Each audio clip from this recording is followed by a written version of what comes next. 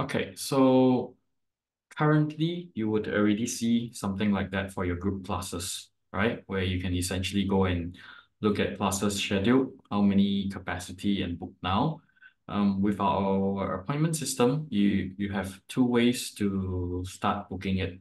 One from this tab here, where I can essentially go to EMS, tennis court, booking, etc. Or the other starting point is from this page, where I can now scroll. So today's session is all about services type 2A stuff, which is things like sports massage therapy, injury rehab.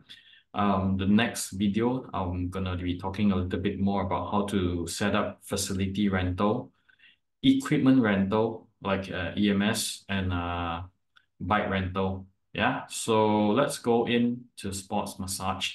Immediately, you see now you present to your clients the ability to choose outlet first, followed by duration. So if I want a 1 hour sports therapy, so I choose this, and the system will immediately show me, okay, Adrian, here are the 6 people or 6 staff that are trained to perform sports massage therapy. So if you want to choose Adrian as the therapist, you will choose a specific date. So of course I can choose whichever date I want, whichever time I want.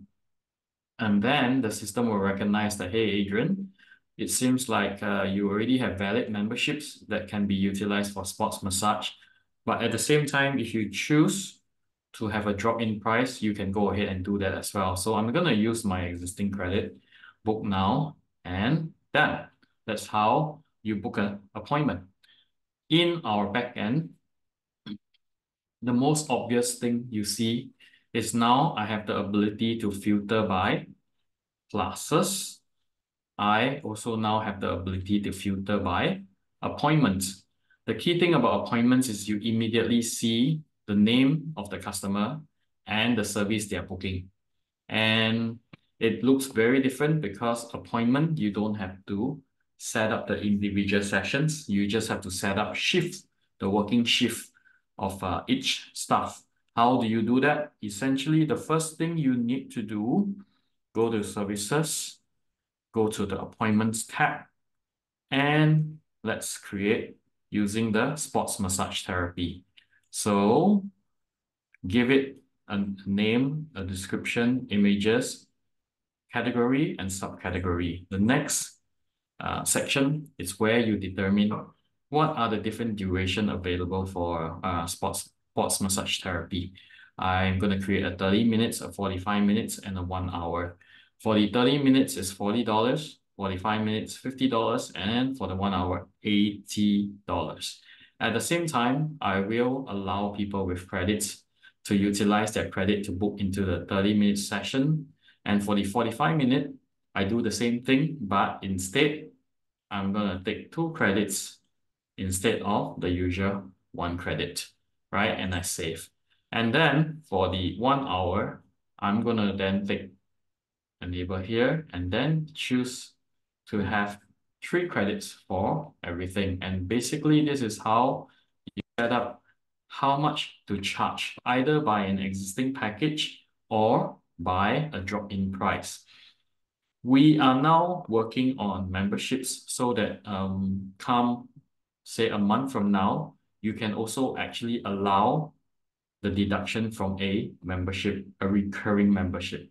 Okay, so this is how you set up pricing. The next thing is essentially saying that for this particular sports massage therapy, these are all the staff that are trained to perform this therapy. Adrian, Brian, Esther, etc. Okay, after that, I go into options, and this is where I can do things like okay, so maybe in order to go for sports massage therapy, the client actually needs to go for some introduction class first as a prerequisite. So this is how you actually set up a prerequisite class. If you don't need a prerequisite, the first thing you need to do is to set up booking interval. Booking intervals are very, very easy to understand. You see here, this is 15 minutes. So what it tells the system is customers can actually book 9 a.m., 9:15, 9:30, 9:45, 10, 10:15, etc. If I were to set this to 30 minutes apart, it will be 9, 9:30, 10, 10:30, etc. Okay. If you need to set a buffer time between two services so that your therapists have time to rest, this is how you set it up. You can also set up a minimum notice period so that your therapists don't get a last minute shock that somebody booked them for a 2-hour massage. So basically, massage has to be booked 1 hour in advance, 2 hour in advance, and this is how it goes.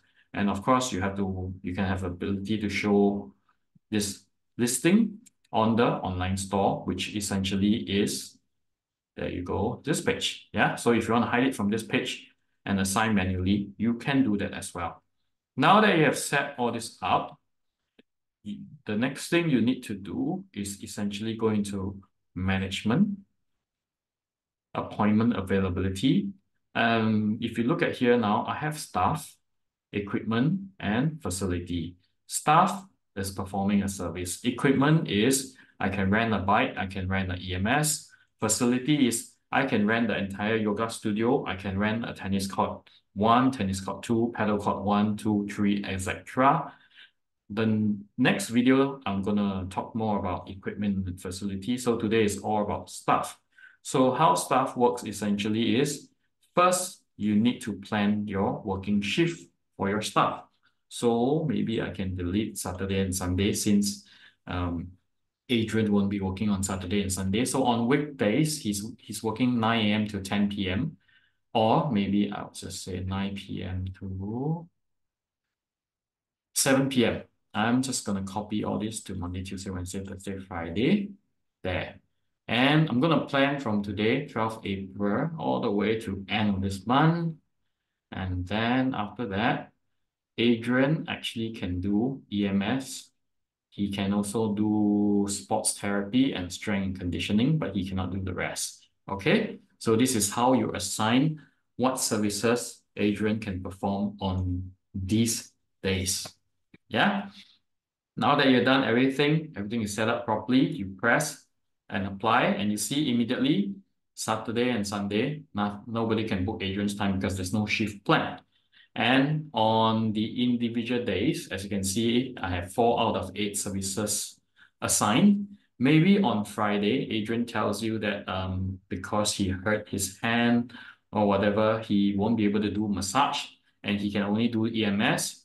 You can actually just on this specific day say that he is only able to do 2 services out of the 8, while the rest of the days 4 services out of the 8. And maybe if I go next week and then Adrian says on 17 he's actually not working, you can actually delete, and now nobody can book Adrian on the 17th of April. Yeah, now I'm going to go back to this week, and this is how you set up each and everybody's time. And basically whatever you're doing here, you have to set up for each individual outlet. And this actually then corresponds to when I click into this, I want 30 minutes. How and why Adrian has the available time here is because of this setup here. Okay, so it's actually really, really easy to set this up.